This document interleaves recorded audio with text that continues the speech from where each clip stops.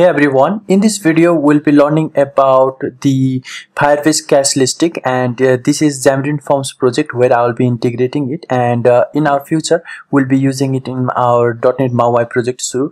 And here you can see we can select the stack traces, key locks as well as the data, and in which actually the line the crash has really occurred. So this is Firebase Classlytics, and we'll be integrating this plugin inside our Xamarin Forms project. So here you can see this is plugin.firebase Crashlytic, and we'll be installing plugin.firebase Crashlytic on our Xamarin Forms Android as well as iOS project. So here let's go to our project at first and install this plugin.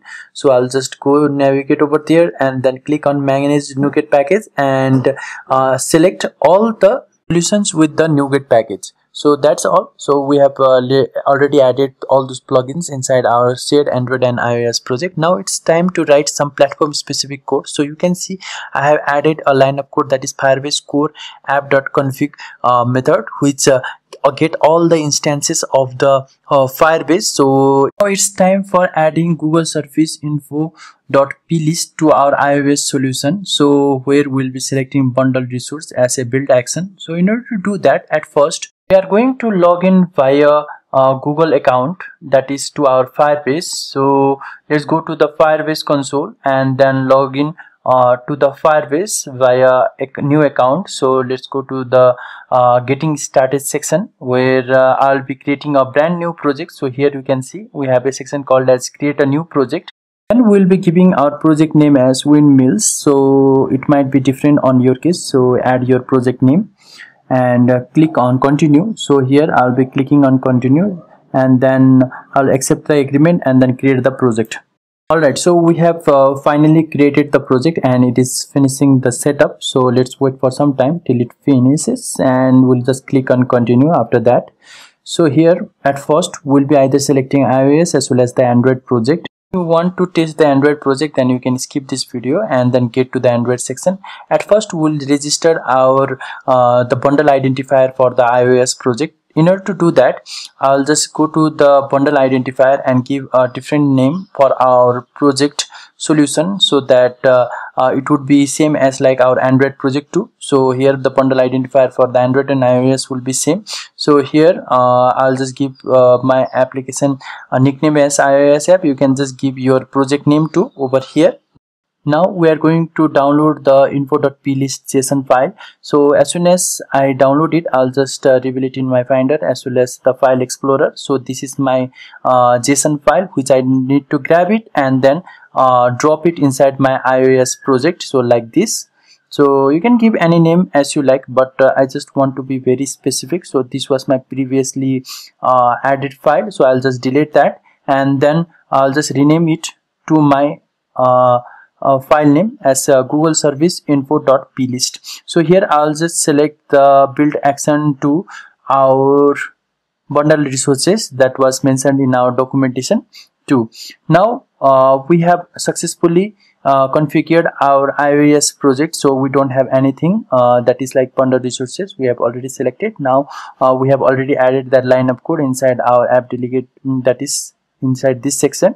So we are fine right now, and our iOS project is successfully configured. Now it's time for adding our Android project support. So here you can see the Android project support also needs the Google Service JSON file inside our Android project. So let's go to the console over here, and then I'll just go there and click on next, click on next, and click on next, and then continue to the console. So we have already added our iOS project. It's time for adding our Android project. So here we'll just give the same bundle name as like what we have given for the iOS too. At Android manifest, here I'll just give the package name as com.xamapp, that the same bundle identifier name that we have given for iOS too.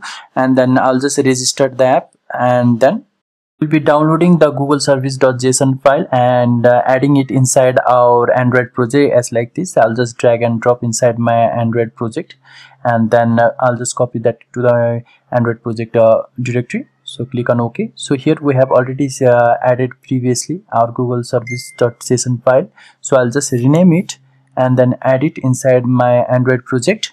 So yeah, we have done as expected. Now let us select our build action to Google Service JSON. Let's check the documentation back again, where we'll see that we have to select the target framework to more than 10, and then here we have to add one string resources. So here inside our resources folder of our Android project, here you can see I have added one file name as string.xml. So we'll just create a new file and select XML selection of the file, and then we'll just add one string.xml file and add this line of code. So you can get all this line of code from my project that I will be adding it inside my video's description.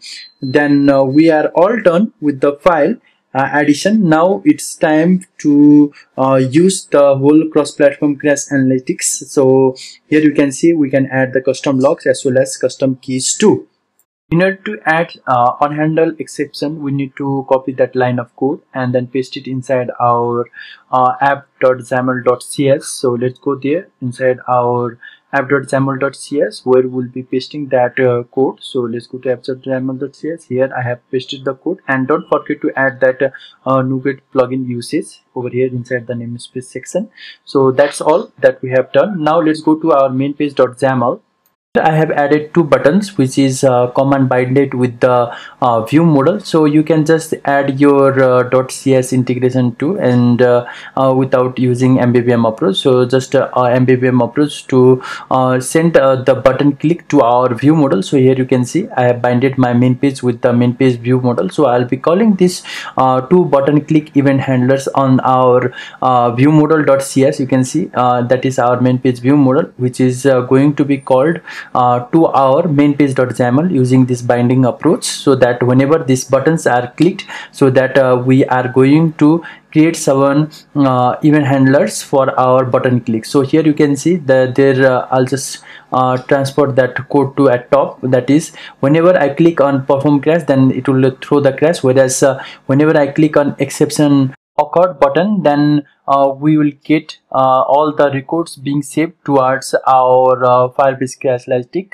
And now you can see here, as soon as this perform crash button is clicked, then we are going to set some custom keys, logs, as well as set user ID. So you can use any type of user ID from where the user has created the crash from, and logs as well as set custom keys are also the keys where we can save the records. So now let's start with our iOS project. You can start with the Android project too, in order to verify that the Crashlytics is really working. So here let's build the project. Miss any of the step that I will be doing from here in order to see any type of Crashlytics. So here you can see I have to click on crash at first, so that it crashes our application. So you can see the exception has occurred, and then we'll just get this exception towards our Firebase console. So let's go to the Firebase console. Here we'll just go to the Firebase console and click on the Firebase icon, where we'll just again select the application. Now it's time for going to the analytics. No, it's a release and monitor section, where we'll select the Crashlytics section over here. Here we'll just select our iOS project. You can just select the Android project too. So when we hit the crash for the first time, then it started rotating, and now if we again hit the run button and then again crash the application, then it will show us the data inside the Firebase console. So again we need to hit the crash, and then now the application got crashed. Now you can clearly see after like a minute, then it will automatically get displayed, and this requires 2 times of crashes. So that's why you need to hit that 2 times of crashes, and it will just report that on our iOS project in which view model, in which line the crash has occurred. So that is really great, right?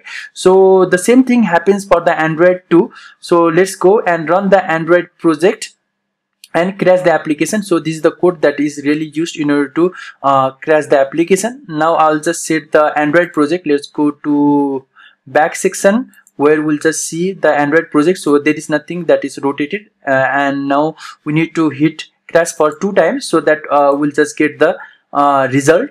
So let's go and run the application. So this is just building the application in the release mode. Great, application is started. So let's wait for some time till we see the UI. So here we need to click on crash so that the application gets crashed and returns to the home page. So we don't know about the crash that has happened. So you can see this is getting rotated back again, and now it is going to detect any type of crash that happens on the Android project. So again we'll crash the application, again running the application from here. Then again we'll hit this crash button. Then it is going to record that result, and you can see installation got successful. Go to the console, then you will just see that the crash has happened. We can connect our Classlytic with the Google Play console too, and it will tell that in which view model the crash has occurred, and it really helps the developer to understand in which command parameter the crash has happened and everything regarding the bug. So that's all for this tutorial now. Thank you for watching. Keep in touch for next tutorials.